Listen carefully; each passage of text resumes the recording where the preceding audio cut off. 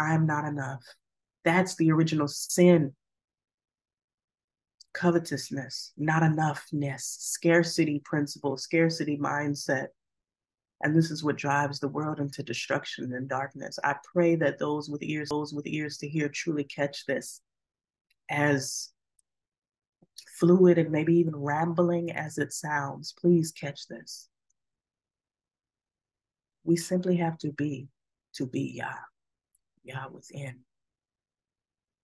He only asks us to be. We are already enough. We are already sufficient. And his glory will manifest. His miracles will manifest. His will, his work will manifest as we are.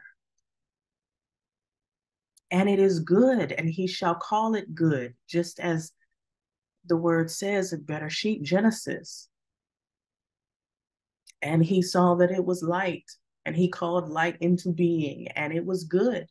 The Hebrew word tov means functional, not good in the more English connotation, but functional.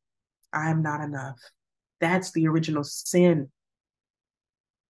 Covetousness, not enoughness, scarcity principle, scarcity mindset. And this is what drives the world into destruction and darkness. I pray that those with ears to hear truly catch this, as fluid and maybe even rambling as it sounds. Please catch this. We simply have to be Yah within. He only asks us to be. We are already enough. We are already sufficient. And his glory will manifest. His miracles will manifest. His will, his work will manifest as we are. And it is good, and he shall call it good, just as the word says in Better Sheep, Genesis. And he saw that it was light, and he called light into being, and it was good. The Hebrew word tov means functional, not good in the more English connotation, but functional. Functional. That is what is good. That is what is life. That which sustains existence is good. Anything opposite of that is evil or Satan or sin. And we put all this spooky, crazy stuff to these words. It's simply dysfunction, dis-ease. And think about the word dis-ease. When we're not at ease, when we do not surrender, when we're not receptive and simply being in the softness and gentleness of ease, realizing life is simpler than we ever thought or made it to be. We overcomplicate things by what? Overthinking. Eating of the tree of knowledge of good and evil. Knowledge. Thinking too much, overcomplicating it. Overcomplicating it. Just be in ease. And from there, all blessings flow. All blessings surround you already. Think about the Garden of Eden, a place of ease and simplicity. There was no suffering. There was no need to work. There was no effort. Effortlessness, effortless beauty, natural beauty. Isn't that what we talk about, ladies? Effortless femininity. Just be and know that you are loved. Know that you are so worthy and deserving. As you are, as you is, as you am, as you be. Think about, even in the African-American culture, our colloquial communications, I be, we be, you be. Some may say that that's degraded language, that's incorrect or improper English. Really? Shakespeare would not say so. But that's another story. Too many people are illiterate and perpetuate hegemonic concepts that, if they truly knew their own history, would contradict themselves. But that's another story. To be receptive and just be functional. Just sitting here breathing, is your function, and that is sufficient. And as simple as it sounds, that itself is a miracle and a marvel. We do not know how intricately and meticulously the human body was made just for us to draw one breath. How much effort that is. How miraculous that is. Mm, mm, mm, mm. Yeah, speak through me. Most humbly, I empty myself. I am just your vessel. Mm. So to come back to repentance, trying to keep this on point, right? To come back to repentance, surrender, renunciation, just surrendering to the idea that, okay, yeah, I messed up. I did so many things dysfunctionally, rebelling, butting my head against the wall, trying to get somewhere, spinning my wheels, getting nowhere, trying to be everything except what I am, what you created me to be, down to the food we eat, the clothes we wear full of chemicals and endocrine disruptors, household cleaning products full of carcinogens, foods full of additives and poisons, literal poisons.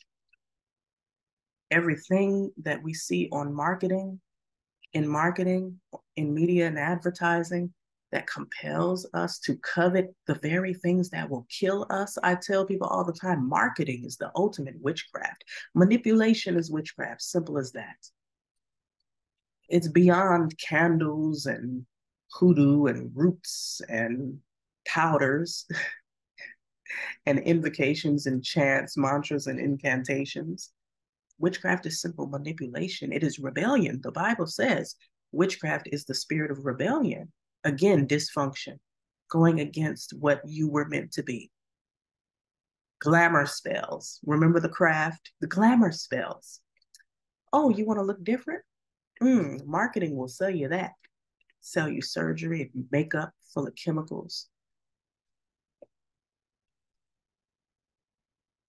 Weight loss pills that have unknowable effects that scientists will only just start to discover 20 years from now. Oh, you desire to be sexier. All these things. Think about it. Think about it. So when you repent, you surrender all that and say, I'm going to stop trying to be something other than what you created me to be. I'm going to stop. I'm going to surrender. I'm going to release this burden of trying to get somewhere and simply be present and enjoy I am, who I am, whose I am. Repentance is not shame. It is the change of mind. The change of mind to say, I see now how I was hurting myself. It's not about groveling at God's feet, saying, oh, I'm such a filthy sinner. I'm so undeserving and unworthy. That's what Satan desires you to do. That's what he tells you every day through your TV screen and your YouTube and your social media. You're not good enough. You're disgusting. You're incompetent. You're insufficient. Do this to be accepted. Even healing. We chase healing and make an idol of healing. How many retreats can we go to? How many classes can we take? How many supplements can we ingest? How many herbs can we brew? How many diets can we go on?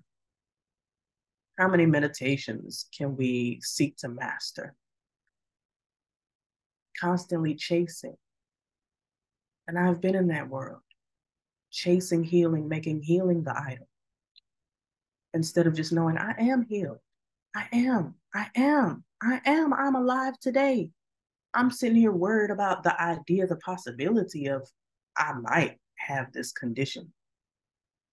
Instead of being in this moment saying, as long as I'm taking breath, I am healed. I am healthy. I'm healthy enough to draw a breath. My eyes can see. Well, that's enough for me. That satisfies me. Seeking healing, making it an idol, chasing it constantly. That's masculine energy. Stressing yourself out even more, ironically, instead of just being.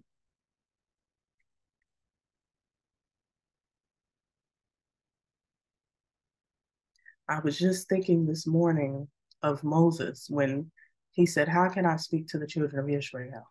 How can I lead them when I stutter? That doesn't matter. Yah's glory and his work and his will be done as you are. It doesn't matter how you look, how you speak, your education, your background, where you came from, where you were born, what you think you know, what you think you don't know. You are his glory already. He will be glorified in you. You will be glorified in him as you are. So repent, change your mind, change your ways from the idea of insufficiency, scarcity, dissatisfaction, and covetousness, chasing. Repentance, surrender, renounce that. Renounce the demonic covenants that enslave you to the idea that you're not enough. And see, this is where it gets deeper now. This is where it gets deeper. אביא לך בשמים, עינות כרמים, ביום חגי. אביא לך חשקי, אדם ליבי, חיי מותי. אשיר לך על טל, יורד ממחום, בשחר יום. ובחדוות ימי, בין ענני, יציץ חלום.